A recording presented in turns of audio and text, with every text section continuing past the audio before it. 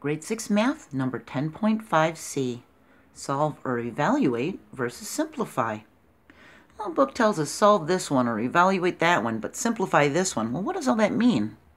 Well, the solution of an equation, as we just learned in our previous videos, means to find the value of that variable that makes the equation true.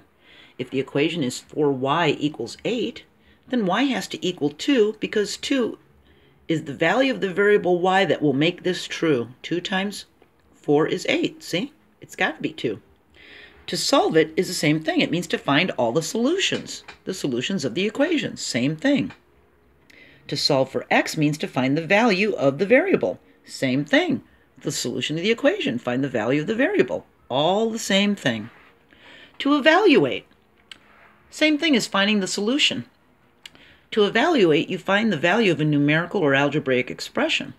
The value of 20 divided by 2 is 10. This expression, the value of it is 10.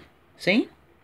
If we had 4 minus 2 times 4 minus 3, to find the value of it, we just do order of operations. Negative 2 times 4 is negative 8. If we're going to subtract 3, we're going to add the opposite. So we're going to add a negative 3. Negative 8 plus negative 3 is negative 11 times 4 is negative 44. So the value of this numerical expression is negative 44. It's the same thing as saying the value of 2 plus 3 is 5. See? So it's finding the solution. But that's very different from simplifying. To simplify, it means to write a fraction or numerical expression or algebraic expression in its simplest forms. For a fraction, 12 over 3 is 4. 2 6 would be 1/3. Those are in their simplest forms. A numerical or algebraic expression, when we simplify those, we're not solving it. We're simplifying it. If we have x times 2 plus 3, of course, order of operations tells us to do in the parentheses first. We've got 5. We've got x times 5. We have 5x.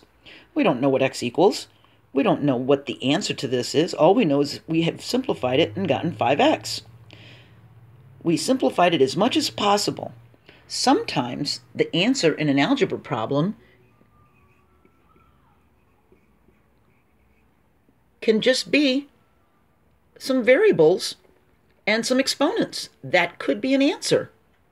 Sometimes the answer is just variables. See? So when we work with algebra, it's really important to understand that when we simplify, we're not really looking for an answer like over here.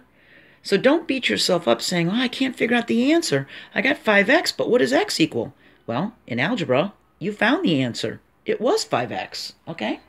So there's a big difference between finding the solution or evaluating compared to simplifying, all right? Don't fret yourself. It's no big deal. You'll be fine. And simplifying is not that big of a deal either. I'm going to get into that more next year, but I'll see you next video. I hope this helped clear up some confusion. Bye.